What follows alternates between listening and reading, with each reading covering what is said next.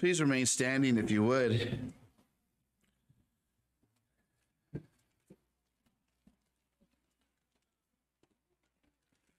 And turn with me to the book of Romans, chapter 8.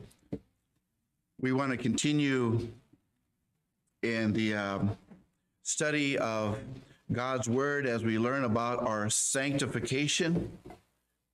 In Romans chapter 8, the very first line really is going to describe what Paul will be talking about in the whole chapter, and that is that we are not condemned. We find ourselves in Romans chapter 8 in verses 5 through 11. Let's read that together. And the title I've given this is Walking According to the Holy Spirit. Let's look at this together. Romans chapter 8, verse 5 reads this way. For those who are according to the flesh set their minds on the things of the flesh, but those who are according to the Spirit, the things of the Spirit. For the mind set on the flesh is death, but the mind set on the Spirit is life and peace. But the mind set on the flesh is hostile toward God, for it does not subject itself to the law of God, for it is not even able to do so. And those who are in the flesh cannot please God. However, you are not in the flesh, but in the Spirit, if indeed the Spirit of God dwells in you. But if anyone does not have the Spirit of Christ, he does not belong to him. If Christ is in you, though the body is dead because of sin, yet the Spirit is alive because of righteousness. But if the Spirit of him who raised Jesus from the dead dwells in you, he who raised Christ from the dead will also give life to your mortal bodies through his Spirit who dwells in you. And so we see that the Word of God is filled with promises, isn't it? And that's what we cling to, beloved. Remember that it doesn't matter about when it comes to man's works, God's promises do not change, and we cling to those things. Well, let's pray and ask God to speak to us this morning as we look at his word together. Father, I thank you so much that you have brought us out this morning. I pray that you would please speak to us, dear Father. I pray that you would encourage us and strengthen us, for your word is true. Father, we are so thankful that we can truly rely completely in your truth, in your word, and Lord, we can take comfort in the promises of your word. And now I pray that you would comfort, that you would strengthen. I pray, oh Lord, that you would allow me to be your messenger this morning. And now, Father, may you speak to us. We beseech you, we thank you, and we ask all these things in Jesus' name. Amen. Please be seated. As you know, we've been going through the book of Romans, and the book of Romans starts off to show us who we are, or really mankind. And if you really look at the book of Romans, it really is an exposition on the gospel, isn't it? And the theme of Romans is the righteousness of God. And so we see that Paul begins in the book of Romans in chapters 1 to 3 to show that every person has sinned against God. Every man needs a Savior. And all the way from 3 all the way to chapters 5 and 6, it shares with us that a man or woman is saved by God's grace alone, through faith alone, in Christ alone, and we are justified through faith alone. And so we've seen now in Romans 7 and 8, what's the result of all of that? There is a result of that, and that is that we are forgiven, that we are saved, that we've been given a new life. We have been now united with Christ. We have died with him, we're buried and resurrected with him in a new life. So if you are redeemed and you know Christ, you have been united with Christ, and you have a new life and a new heart. And Paul emphasizes that here in chapter 8. Let's go back to chapter 8 and verse 1, just to give you a little bit of a background. And Paul makes a very wonderful, wonderful statement in chapter 8, verse 1. And that is, if you are redeemed and you know Christ as your Savior and as your Lord, what is the result of that, of your salvation? Chapter 8, verse 1. Therefore, there is no condemnation to those who are in Christ Jesus. This is God's judgment. And when God looks at you and I who are redeemed, who put our faith in Christ, He sees that we are justified. He sees us in his Son. We are clothed in the righteousness of Christ. And you know, even though we are Christians and we fall short and we sin and we don't live a perfect life, we can never be condemned, because this is God's final judgment on every redeemed individual. So, beloved, understand this, that when we stand before God, even though we might, again, we don't have a perfect life, but we are not condemned. And in God's courtroom, we stand justified because of Christ and his sacrifice. So there is no condemnation to those who are in Christ Jesus.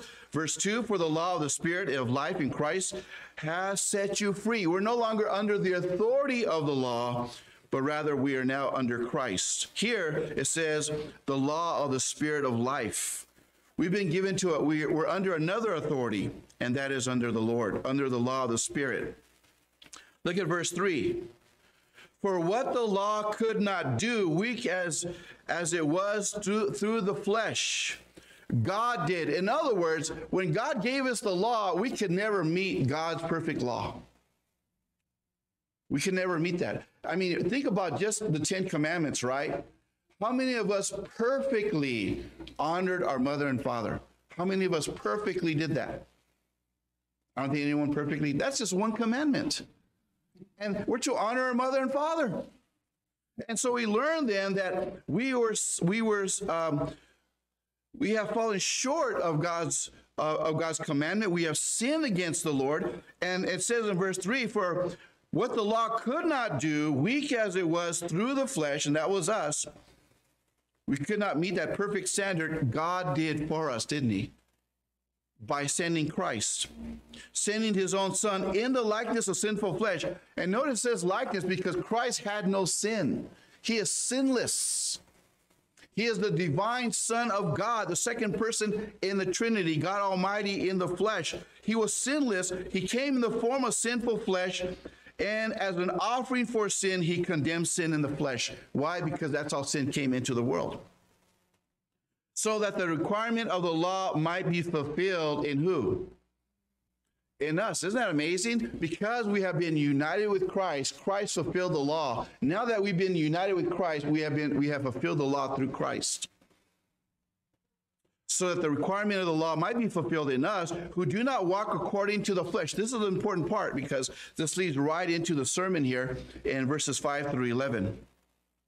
Not only are we declared justified, not only are we in Christ, and we have fulfilled the law in Christ, but listen to the last part of verse 4. Who do not walk according to the flesh, but according to the Spirit. If you have been redeemed and you are born again, you are in the Spirit now. You're no longer in the unregenerate flesh. You're no longer the old person, but now you're in the Spirit.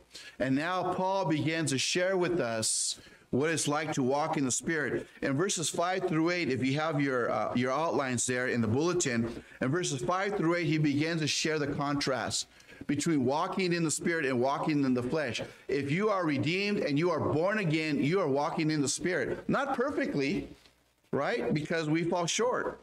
But understand there's a change of heart. There's a change of mind. There's a change of direction. There's a change in your affections. There's a change in your path and your purpose.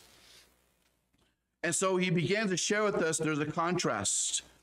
And then verses 9 through 10, he began to share with us that the Holy Spirit now lives in us. That's really important, isn't it?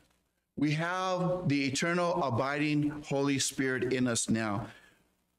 We have been born again from on high.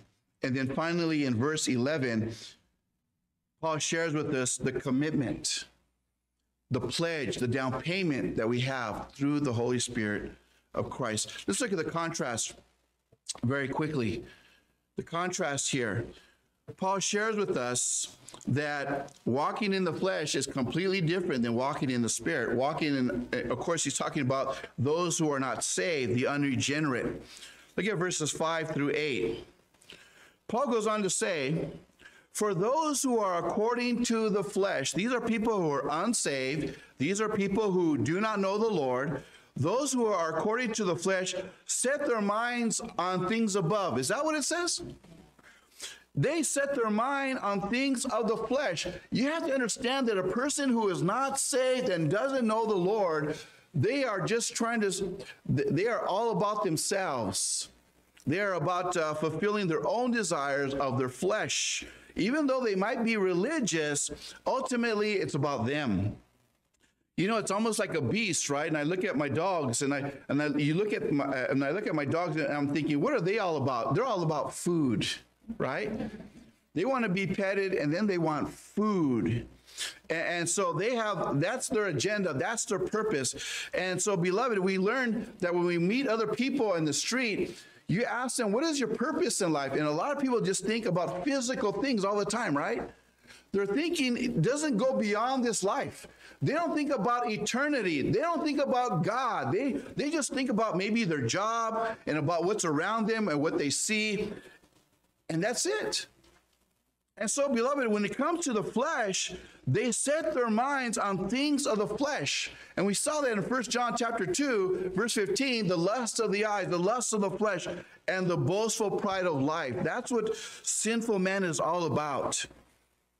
And so the mindset on the flesh is all about the flesh. But, verse 5, those who are according to the Spirit, the things of the Spirit. You and I, we think about, hopefully, much more than this. We think about our time that we're going to be with the Lord. Someday we'll stand before Almighty God. We think about our new body that God will give us someday. We think about our loved ones that we're going to see someday. So those who are redeemed, who are in the Spirit, we think about things above, don't we?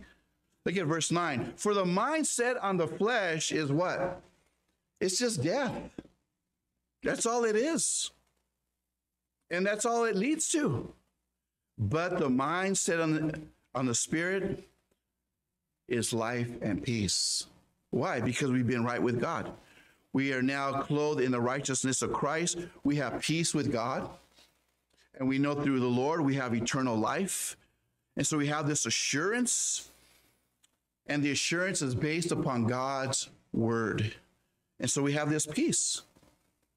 And we have this promise of life. And that's the mindset on the Spirit. Look at verse 7. Because a mindset on the flesh, what kind of person is that? Is hostile. Isn't that amazing? The mindset on the flesh is hostile toward God. You ever wonder why that is? Because when a person looks at God's word and God's truth, and they look at Christ and how we call them to repentance, the mind of the flesh, they only want to fulfill the things of the flesh. They only want their own desires. Again, the lust of the flesh and the lust of the eyes. And when you begin to bring the commandments of the Lord and begin to call people to repentance, you're standing in their way. And God's word is in their way of their own agenda. And their own agenda is their own lusts. And so when it comes to God, they are hostile towards God. They are enemies of the Lord. Because the mindset in the flesh is hostile towards God, for it does not subject itself to the law of God. Not only can it not subject itself, it says, for it is not even able to do so. So a person that is not saved, doesn't know the Lord, we see that they are in darkness. They are in darkness. And unless God reaches down into their darkness and delivers them, they cannot be saved.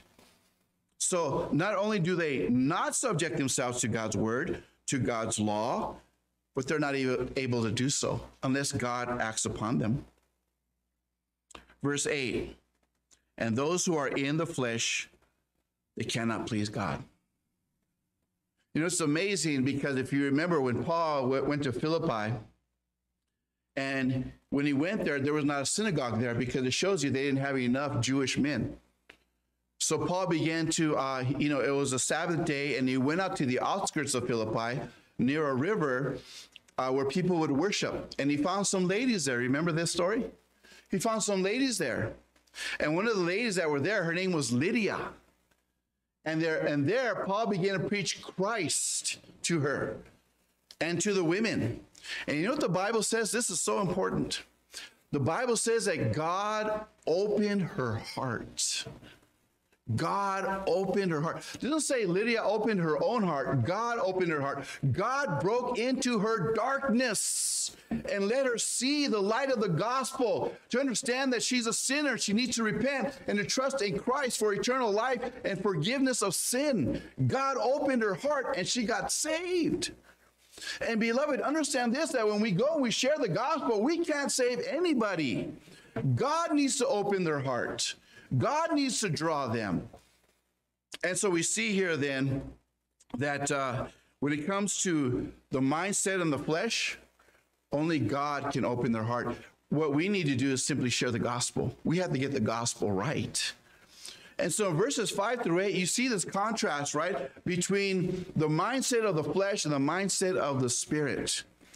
And again, if you are redeemed and you are born again, you are in the Spirit of God. Just like we're in Christ, we're in the Spirit. The flesh spoken about here, again, is the unregenerate flesh. It's the unsaved versus the redeemed. There are two different mindsets, aren't there? Two different hearts, two different motives, two different desires, two different paths.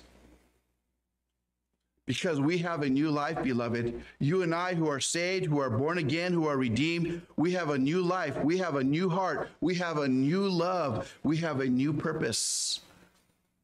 At least you should, right? There should be a transformation. If you say, well, Pastor, I really don't, nothing has really changed, and you need to really question to see whether you are truly saved. Because remember, it's not just modifying your behavior, it's being born again and transformed. Go with me to Acts 9. We looked at this before, but I want you to see this again. I want you to see a change. And I think that Paul is a very good example of that. And again, I did use this before, but I just can't help it because it's such a great change, 180-degree change of Saul, the persecutor of the church. In Acts chapter 9, look at verse 10. We learn that Jesus broke into Saul's darkness. Please understand this. Saul did not wake up that morning and say, today I want to be saved. Paul was breathing threats, and he had murder in his heart against God's people. And then Jesus appeared to him on the Damascus road and said to him, Saul, Saul, why are you persecuting me? And it dawned on Saul that he was fighting against God and that Jesus truly is the Messiah, the King of Israel, the Son of the living God. And for 3 days, Saul was blinded and was fasting. Look at Acts chapter 9, verse 10. And it says here in verse 10, now there was a disciple at Damascus named Ananias. And the Lord said to him in the vision, Ananias, and he said, here I am, Lord. And the Lord said to him, get up and go to the street called Straight and inquire at the house of Judas for a man from Tarsus named Saul, for he is praying. I truly believe that in those 3 days that Paul, or back then was called Saul, was repenting. Verse 12. And he has seen in a vision a man named Ananias come in and lay his hands on him so that he might regain his sight. Verse 13, but Ananias answered, Lord, I have heard from many about this man, how much harm he did to your saints at Jerusalem. And here he has authority from the chief priests to bind all who call on your name. But the Lord said to him, it reminds me of Moses, right? Moses had all these excuses. Go, for he is a chosen instrument of mine to bear my name before the Gentiles and kings and the sons of Israel, for I will show him how much he must suffer for my name's sake. So Ananias departed and entered the house, and after laying his hands on him said, and listen to this, Brother Saul. Isn't that interesting? It doesn't say, Mr. Saul. Brother Saul, the Lord Jesus, who appeared to you on the road by which you were coming, has sent me so that you may regain your sight and be filled with the Holy Spirit. And immediately there fell from his eyes something like scales, and he regained his sight, and he got up and was baptized. And he took food and was strengthened. And so we see then that here is Saul, and he was praying. He knew that he was fighting against God. He realized that Jesus is truly the Messiah of Israel. And now that he understood the truth, something happened. Something happened to him. God gave Saul a new heart. God gave Saul a new love, a new purpose, a new path. Look at verse 19. So he took food and was strengthened. Now for several days he was with the disciples who were at Damascus. Remember that? And immediately, what did he do? He began to proclaim Jesus in the synagogue, saying, "He is a Son of God." All those hearing him continued to be amazed and were saying, "Is this not he who in Jerusalem destroyed those who called on this name and who had come here for the purpose of bringing them bound before the chief priests?" But Saul kept increasing in strength and confounding the Jews who lived in Damascus by proving that Jesus is the Christ. What happened? God gave Saul a new heart. God gave him a new life. Beloved, you need to understand that when God has saved you and has saved us, we confess Christ, don't we? When a person says, "I'm saved, I'm born again," and they don't confess Christ, I don't think they're saved. Because one of the evidences of a person that has trusted in Christ and has been born again is they confess him. They confess him to others. Do you remember when you first got saved? Do you remember when you got excited and you heard about Christ and you learned that you are forgiven of your sins? You couldn't wait to tell other people. That was Saul. You see, it shows you that he had a new life and a new heart and a new love.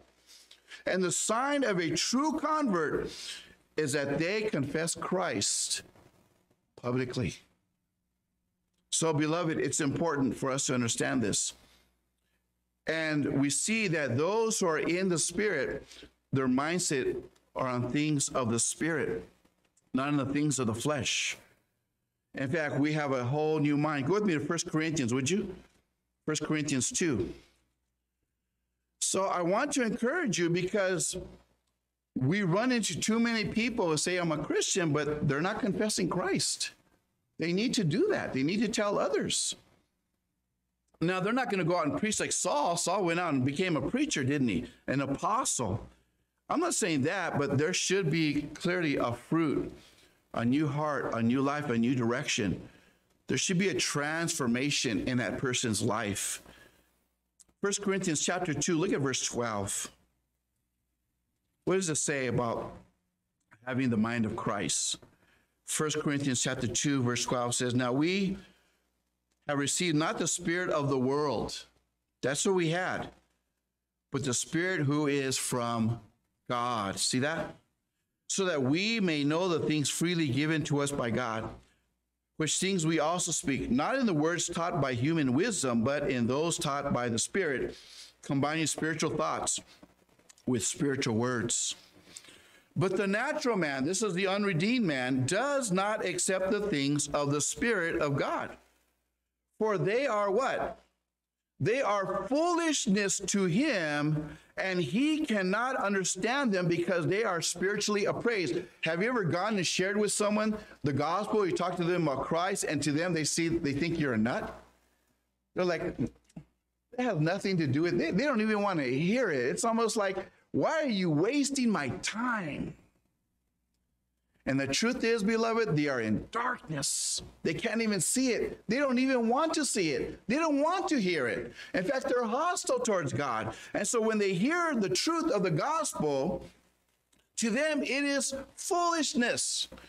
I remember a man I was serving under, and he had his own business, and he was successful. He had his own dry cleaning business, and he went to seminary to be a pastor, and he gave up his business to become a pastor. And his father, who didn't know the Lord, said, "Son, I think you're being extremely foolish." He did not understand that this man wanted to have an eternal impact, but he only saw the things of the world.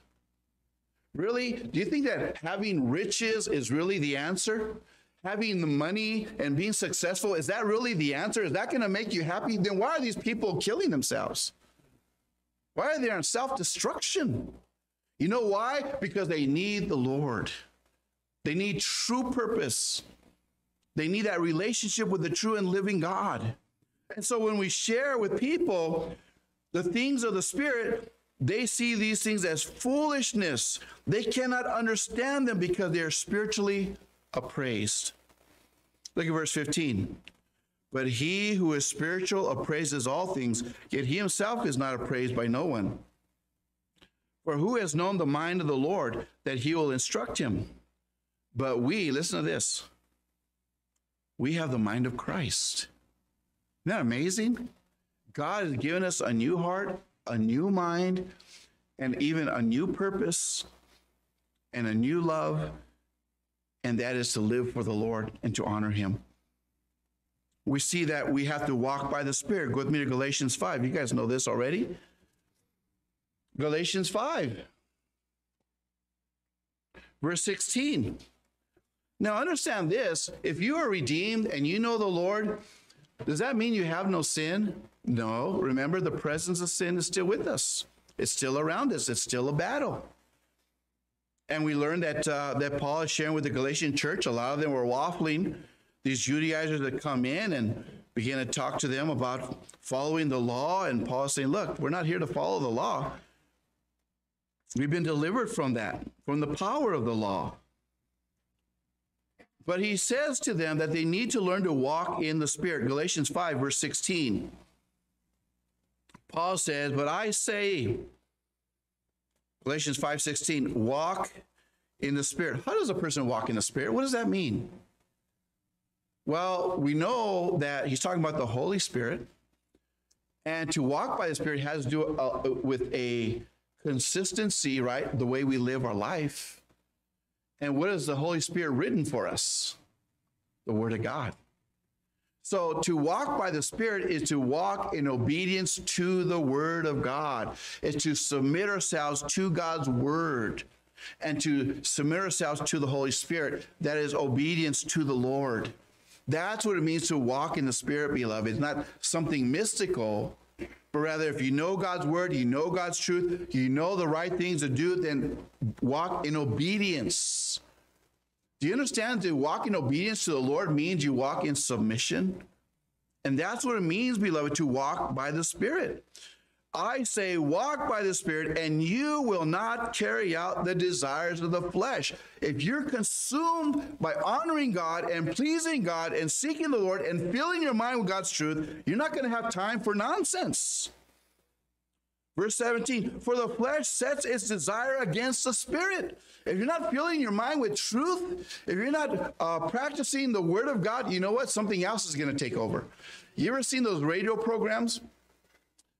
One of those, and when you listen to radio programs, they have some of them, sometimes they fall into some problem, they have dead air. Right? And that costs money. You know, you have to understand that that you and I, we can't afford to be to just be kind of not doing anything. We need to be filling our heart and our mind with God's truth. We need to be always either in prayer or in the Word or in fellowship. We need to keep busy for the things of God, pleasing the Lord. And it says in verse 17, for the flesh sets its desire against the Spirit, and the Spirit against the flesh, for these are in opposition to one another, so that you may not do the things, listen to this, that you please. What do you mean? In other words, you do the things that please God. It's not always what you want to do. We live our life to please God, beloved. It's not what you want to do. Verse 18, but if you are led by the Spirit, you are not under the law. Now, the deeds of the flesh are evident. We just looked at the contrast, right? This is not an exhaustive list, but understand this, that when you look at this, let me tell you, we get very, very convicted. The deeds of the flesh are evident, which are what? Immorality, impurity, sensuality, idolatry, sorcery, enmities, strife, jealousy, outbursts of anger, disputes, dissensions, factions, envying, drunkenness, carousing, and things like these, of which I forewarn you, as Paul says. If this clearly is describing your lifestyle or your walk, what does Paul say? I forewarn you that those who practice such things will not inherit the kingdom of God. What Paul is saying, if this is describing your lifestyle, you're not saved. You're not saved, friend. You need to repent and get right with God. And so we have to understand that this is what we repent from. This is what the flesh looks like. Verse 22, but the fruit of the Spirit is love, joy, peace, patience, kindness, goodness, faithfulness, gentleness, self-control. Against such there is no law. Now look at verse 24. This is talking about the redeemed. Now those who belong to Christ Jesus, what have they done? See the word crucified? That's in the aorist tense. That means it's once for all time. Once for all time. Now those who belong to Christ Jesus have crucified the flesh with its passions and desires. And so, beloved, there needs to be a clear change and a transformation. Again, I'm not talking about perfection, but there needs to be a clear change of direction, clear change of heart and purpose and path. Verse 25, if we live by the Spirit, let us also walk by the Spirit. Very important. And so, beloved, we see the contrast now. To walk according to the Spirit is to live a life that's pleasing to God. So let me ask you a simple question. Has your life been transformed? Can you honestly say, Pastor, I used to live this way and my heart was this way, but now my heart is different? Here's the bottom line. Do you love the Lord? See, a person that's not saved, they don't love the Lord. They don't love the Lord. Because if you love the Lord, Jesus says, if you love me, you'll keep my commandments. So when you see a person that's not walking in obedience, that's a person that doesn't love the Lord. That's really the scale, isn't it? Right? You know, you go on a scale. I just went on a scale the other day. I'm like, oh, that's not good. But the scale that weighs your love for Christ is your obedience. So you wonder, well, how much do I love the Lord? How obedient are you? Because that's what weighs that. Jesus said, if you love me, you'll keep my commandments. Love and obedience are a two-sided coin. Let me ask you, are you a different person? Do you love the Lord? That's important for us to ask ourselves, isn't it? And if you find that you don't, then you need to confess that to the Lord. You need to get right with God. Now let's go back to Romans 8. So we see then there's a contrast when it comes to those who are in the flesh and those who have a new heart, those who are in the Spirit. And so what you find in verse 9 is Paul now begins to address the Roman church again and says to them, but when it comes to you guys, he said, you guys are saved. He gives them assurance because I'm sure that when Paul speaks, they get very alarmed. So in verse 9, what does Paul say to them? However, you are not in the flesh, but in the Spirit. In other words, you are saved. And of course, only God knows every individual, but he's speaking to them as a whole. He says, you guys are saved. You guys are the redeemed. You guys are the church of Christ. So, however, you are not in the flesh, but in the Spirit. That's a person that's born again of the Spirit of God. If indeed the Spirit of God dwells in you. See the word dwell? You get the word house from that. The key word is house. It means someone who literally lives in you. You are not in the flesh, but in the Spirit, if indeed the Spirit of God dwells in you. But if anyone does not have the Spirit of Christ, he does not belong to him. One of the evidence, beloved, that we are truly saved and born again and redeemed is the Holy Spirit of God lives in us. We are the temple of God, aren't we? Can you imagine every one of you having the Spirit of God living in you, and we worship God individually, but when we come together to worship, there's a crescendo, you know. So we should already be worshiping God and in prayer and loving the Lord every single day of our life. But when we come together, it is special, isn't it? Now, all these individuals filled with God's Spirit, loving the Lord, now we come together and we worship God. This is what God has prescribed for us to do. And so we see then that if Christ is in you, verse 10, if Christ is in you, though the body is dead because of sin, yet the Spirit is alive because of righteousness. So a part of us has died, hasn't it? We're no longer under bondage. Our body is dead to sin. And so we are alive to Christ. So Paul is assuring the church in Rome that they are not in the flesh, but in the Spirit. They are redeemed. Only people who are justified by faith have the permanent indwelling Holy Spirit of God inside of them, dwelling in them.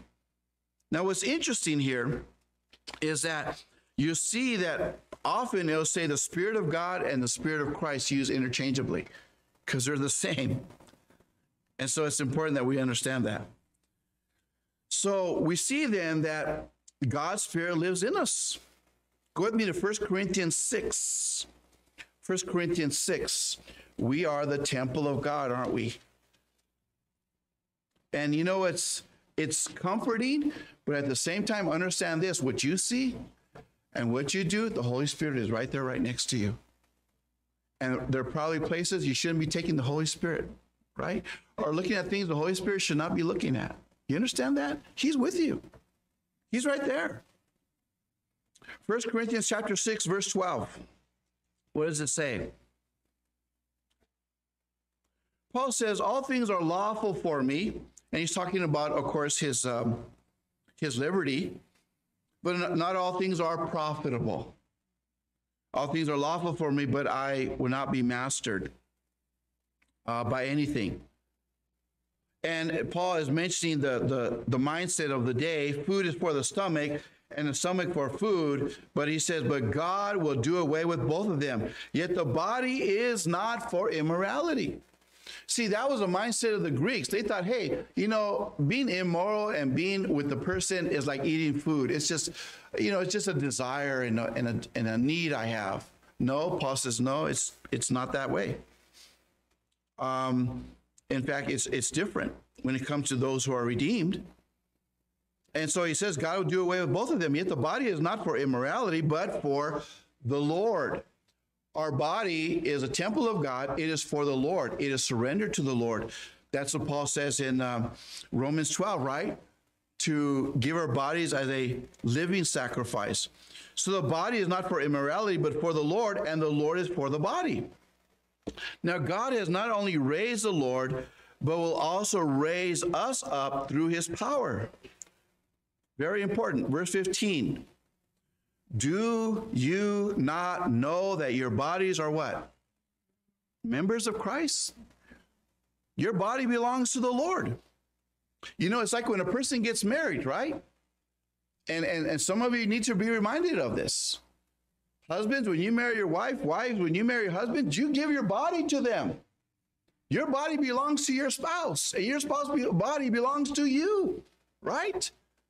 And therefore, you need to understand that when you married each other, you gave yourself away to one another. And guess what? When you accepted Christ, you gave yourself away to Christ. You belong to Christ. He purchased you, not with silver or gold, but with his precious blood. Do you not know that your bodies are members of Christ? So shall I then take away the members of Christ and make them members of a prostitute? And that's what was going on, by the way, in Corinth. They literally had temple prostitutes for these false gods. And some of the people there, the Christians were thinking, well, it's not a big deal. Hey, you know, it's not big. It's like eating food. You know, it's not a big deal. No, it's a big deal. Your body belongs to Christ. And so Paul is saying, shall I then take the member or this body that's Christ and become a member, make them members of a prostitute? And he says, it shall never be. Verse 16, or do you not know that the one who joins himself to a prostitute is one body with her? For he says, the two shall become one flesh. But the one who joins himself to the Lord is one spirit with him. So, beloved, our bodies are holy temples of God. Verse 18, flee immorality. Every other sin that a man commits is outside of his body, but the immoral man sins against his own body. Or do you not know that your body is a temple of the Holy Spirit who is in you, whom you have from God, and that you are not your own? If you're saved and you're born again, you belong to the Lord. And this is how we need to conduct ourselves. For you have been bought with a price. Therefore, glorify God in your body. So, beloved, please understand this. Yes, the Holy Spirit is living in you. You belong to Christ. And so you have to be careful what you're doing with the body of the Lord, because you are holy and you've been set apart. We are the temple of God, aren't we? We are the temple of God. 2 Corinthians chapter 6, go with me there. You're in 1 Corinthians, go to 2 Corinthians. Once again, just to reemphasize that the Holy Spirit lives in us. So, number one, if we are truly saved and born again, we confess Christ, don't we? We confess Christ. We have a whole different mindset, a whole different life, a whole different heart. And then finally, and second of all, we have the Holy Spirit living in us. We're not by ourselves. You are never, the Word of God says that the Lord said he will never leave you nor forsake you. The Holy Spirit will be with you and he is in you. And that's what a true Christian looks like. 2 Corinthians chapter 6, look at verse 14. What does it say there? 2 Corinthians 6:14. Because you have given yourself away to the Lord Jesus Christ, you are the temple of the Holy Spirit. Therefore, do not be bound, it says, together with unbelievers. What does that mean? Well, first of all, it's talking about you're not to be tied with them. In other words, there shouldn't be a marriage between an unbeliever and a believer. You're not to be bound with them. And you have to be careful. And so be careful with that. Do not be bound together with unbelievers, for what partnership has righteousness with lawlessness, and what fellowship has light with darkness? What's the context here? The context is there are false teachers in the Corinthian church, and they're allowing them to teach, and they're mingling with them. And Paul is saying, look, you're being bound together with these unbelievers. You ought to be booting them out. And so he said, what partnership do you have? What partnership does light and darkness have? None. And so he's calling them out. Now, we use this many times in other areas, but that's the context. And he goes on and makes it even stronger. Verse 15, and what harmony has Christ with Belial? Another word for the devil. Or what has a believer in common with an unbeliever? Now, can we love unbelievers? Absolutely. But we're not to be bound to them, right? Be careful. You're to be bound. You're bound to Christ, first of all. Verse 16, or what agreement has the temple of God with idols? For we are the temple of the living God, just as God said, I will dwell in them and walk among them. This is right out of Exodus. I will dwell in them and walk among them, and I will be their God, and they shall be my people. Here he's talking about Israel. Verse 17, therefore, he says, come out from their midst and be separate. What is he talking about? He wants Israel to be set apart from the world. Paul is using this, telling the Corinthian church, you need to be set apart from these false teachers. Get out from among them.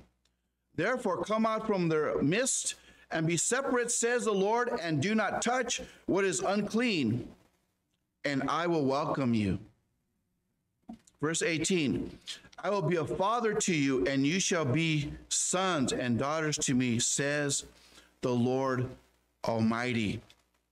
And so, beloved, we see here that there needs to be a separation. Now, he's not saying you should go outside of the world, right? We live among people that don't love the Lord, that actually are hostile towards the Lord. You have to work. You have to go to the store. You have to do these things. You're surrounded with people who do not know the Lord. But you're not to be bound together with an unbeliever if you can help it, right? And in this situation, they have these unbelievers in the church, infiltrating the church and even teaching. And Paul's saying, no, you gotta separate yourself from these people. So he assures them, first of all, that they are saved, but they also need to understand that they are temples of the living God, and they need to live a life that is holy and set apart. Colossians chapter 1, go with me there. Colossians 1, we see Paul's purpose in his ministry. And his purpose in ministry is to call people to faith in Jesus. So I just want to warn you and let you understand that, who you're with, your friends and everything, be careful that they do not influence you, but you influence them. Remember, we are to be the light and salt of the earth. Understand that? We're to be light and salt. Just be very careful, because the Bible is very clear that bad company does what? Corrupts good morals. You need to be as Christ. Even though Christ ate with sinners and he spoke to them, he was not influenced by them.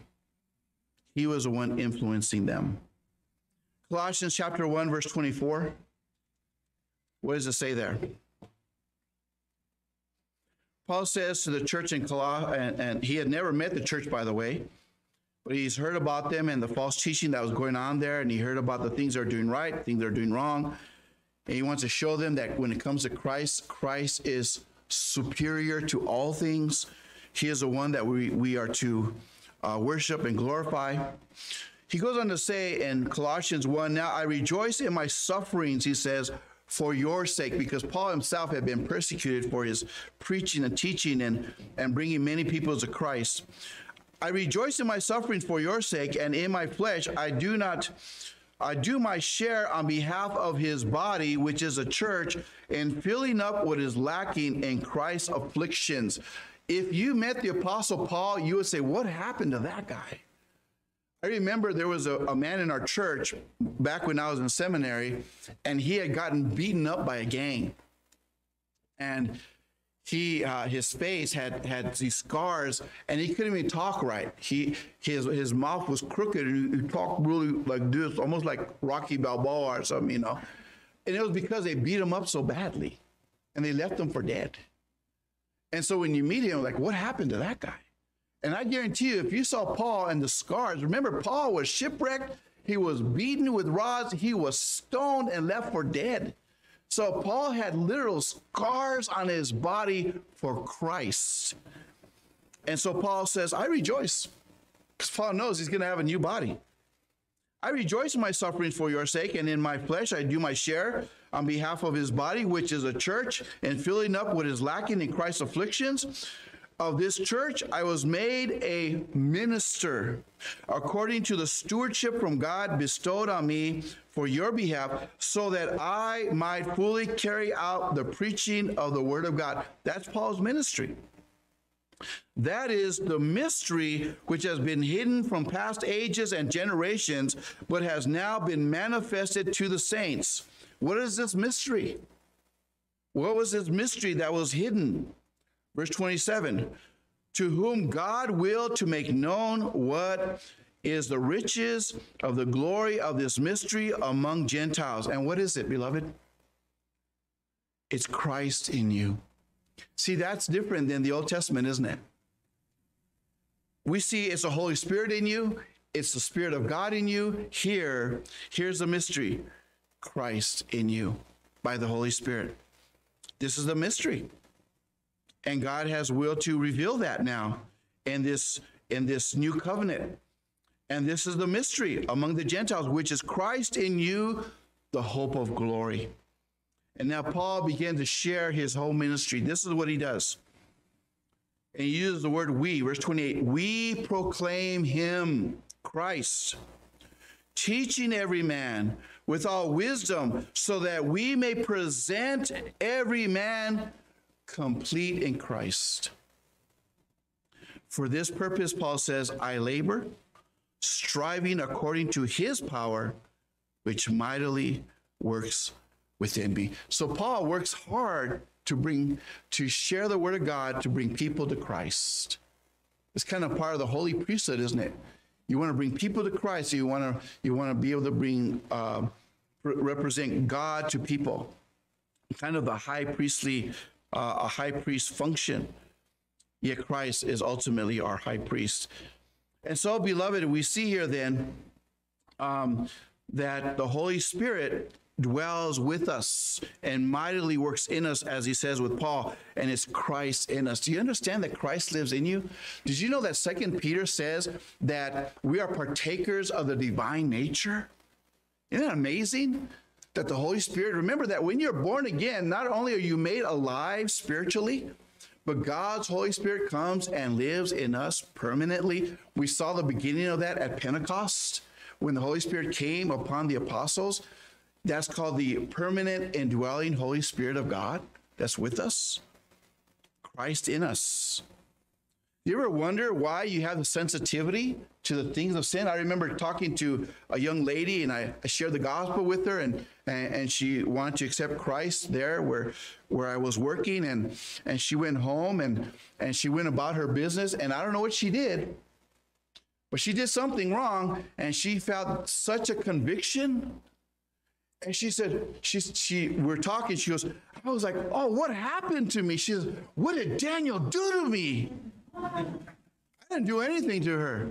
I shared the gospel with her. But what happened was she understood the conviction of the Holy Spirit and the grieving of the Holy Spirit. And so you and I need to understand that once you are truly born again, you have the Holy Spirit of God living in you. You can't do the things you want to do because you will grieve the Holy Spirit of God. You ever wonder when you do things why you have this conviction? Now, unbelievers have conviction, but how much more you and I who have the true Holy Spirit of God living in us. So, beloved, understand this. Whatever you see, whatever you do, the Holy Spirit is right there with you. So let me ask you, are you honoring God with your body? Are you honoring the Lord? Or are you grieving the Holy Spirit? Be careful. Sometimes we even say the wrong things. Be careful. Use your tongue for edification. Your body, everything belongs to the Lord. And I don't know if you ever said that prayer, but sometimes we need to just once again just reiterate to God, Lord, take my eyes, take my mind, take my heart, take my hands. Lord, take my body. I surrender everything to you. It's good to say that. I mean, I think we need to do that. And mean it from our heart. Let's go back with me to Romans 8. Let's look at the last part here. First of all, we do see the contrast between the unredeemed flesh and those who are redeemed. I hope that you have a new heart. I really do. I hope that you have a new life and a new love. I hope that you do have the Holy Spirit living in you. And one way you know that is that you love the Lord and that you're a temple of God. Verse 11 is another wonderful truth and promise. In verse 11, Romans 8, verse 11 says this, but if the Spirit of him who raised Jesus from the dead dwells in you,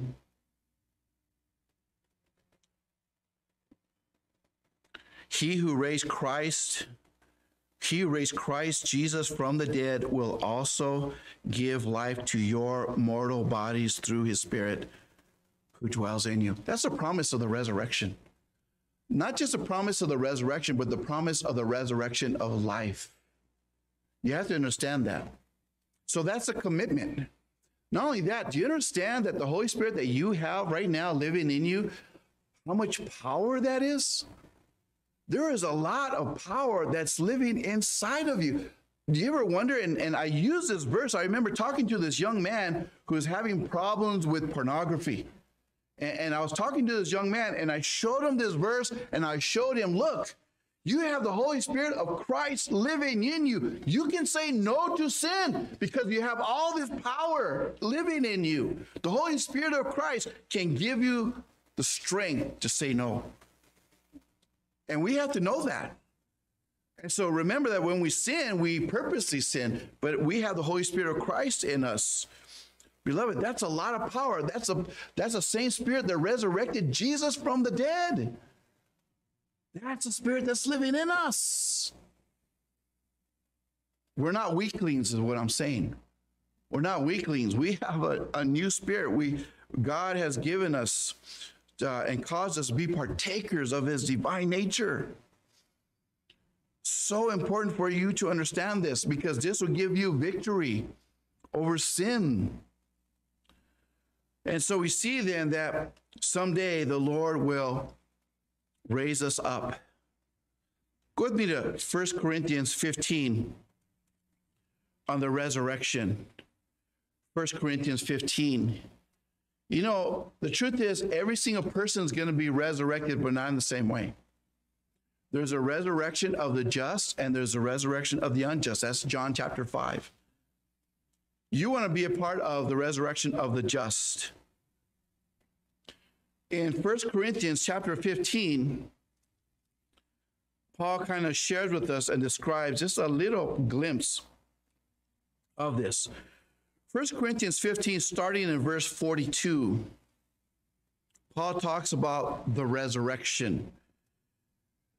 We're going to have a new body, beloved. We're going to have a new body. And how do we know this is true? Because we have a down payment. Or, as the Word of God says, we have a pledge. And what is that pledge? The Holy Spirit of God. He's like, in a sense, the engagement ring, right? Of something to come. But even more powerful than that. 1 Corinthians chapter 5, verse 42, 15, verse 42. So also is the resurrection of the body. It is sown a perishable body, it is raised an imperishable body. It is sown in dishonor, it is raised in glory. It is sown in weakness, it is raised in power. So your resurrected body is going to have glory and it's going to have power. Look at verse 44. It is sown a natural body, it is raised a spiritual body. If there is a natural body, there is also a spiritual body. Jesus is the first fruit, isn't he? When Jesus resurrected, did he resurrect in a phantom? Did he float around as just like a ghost? No. Jesus in the book of Luke says, do you have any food here? And he began to eat in front of them, remember? And he told, he told Thomas, put your finger here and stick your hand here. He resurrected in a body, but it was a spiritual body. You and I will also have a body. And so it's important we understand this. We're not going to be floating around like ghosts. Verse 45.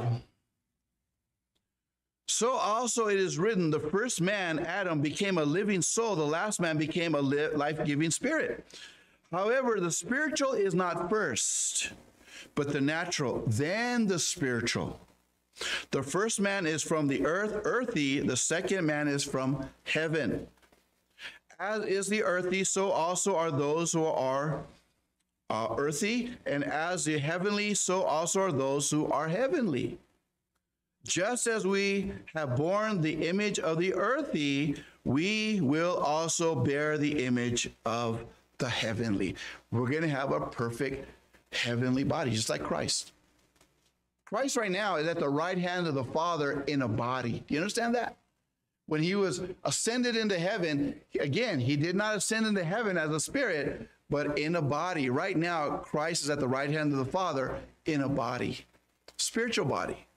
And someday we will have a spiritual body like Christ. That's the promise. We have God's pledge, don't we?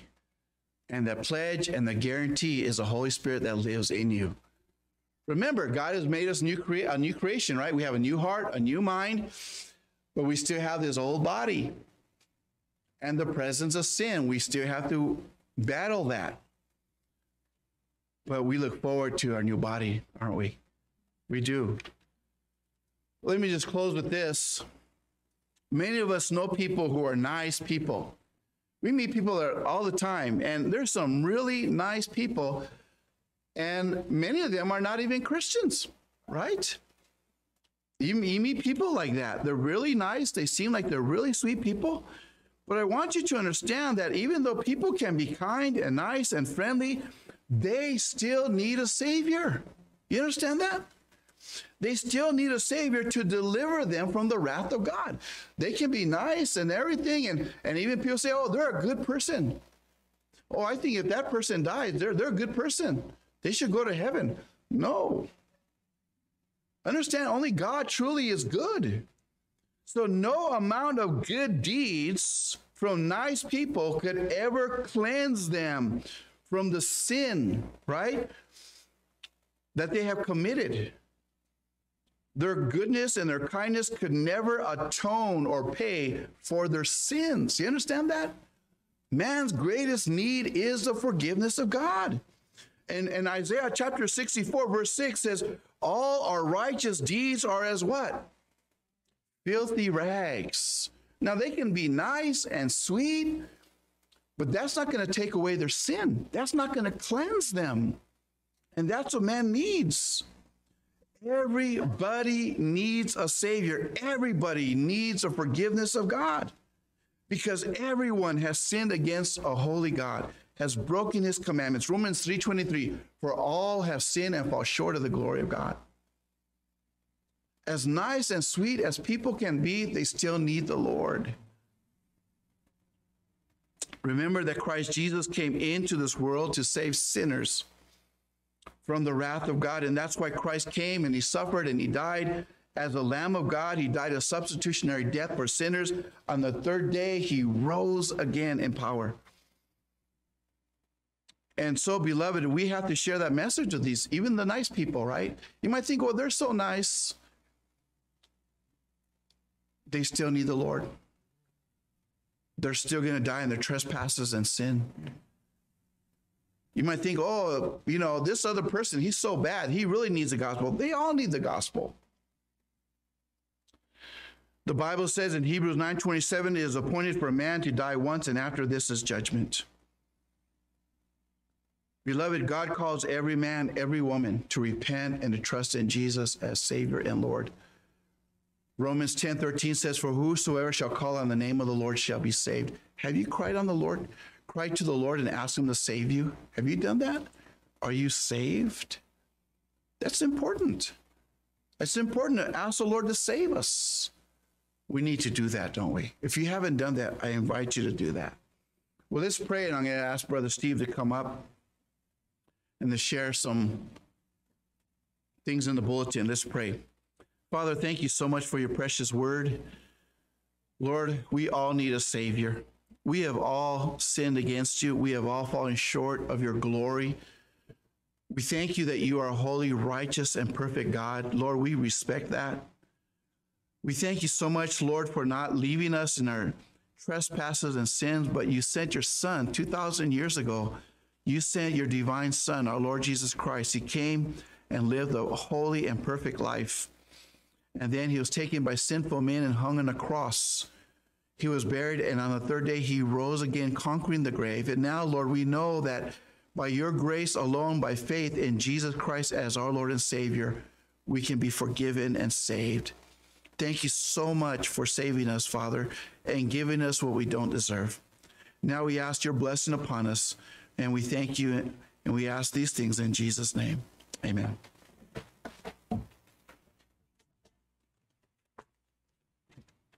Good morning. If you don't have a bulletin, raise your hand. We'll get one to you. Looks like everybody has. We have some birthdays this week. One of them is Mike Tamello. His birthday is today. He's not here today, but when you see him, Tuesday. Okay, well, Tuesday then. So I was told today, but that's all right. Tuesday. And also we have Dina Haas. Birthday's on Wednesday. All right. Happy birthday, sister.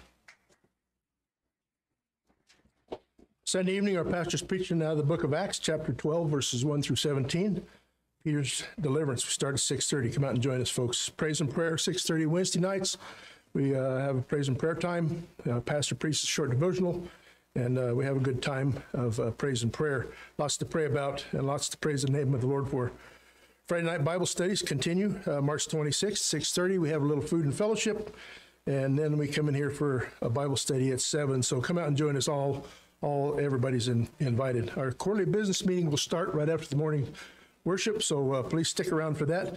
We will begin 5 minutes after the meeting starts.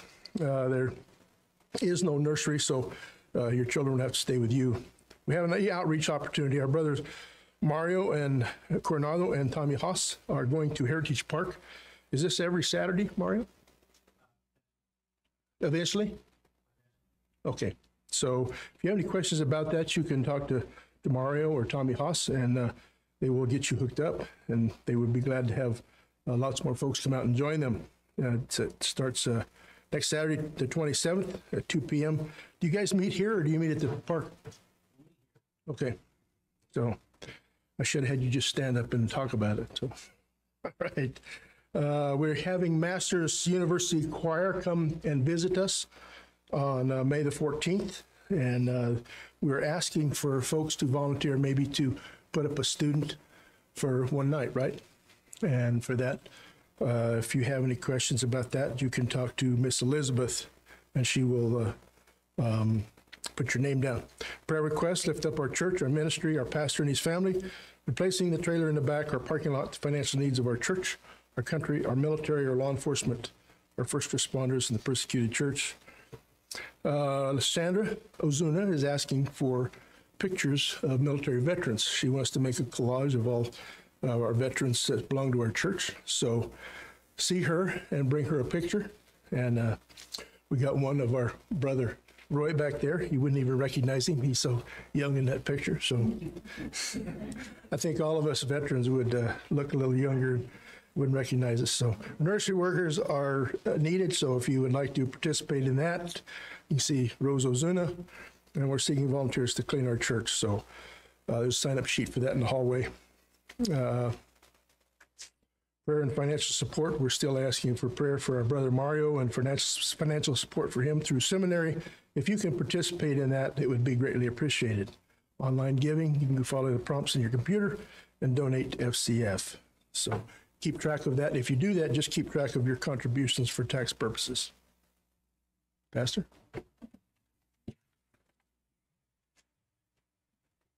Again, we want to invite you to participate with us as we're going to have the Masters.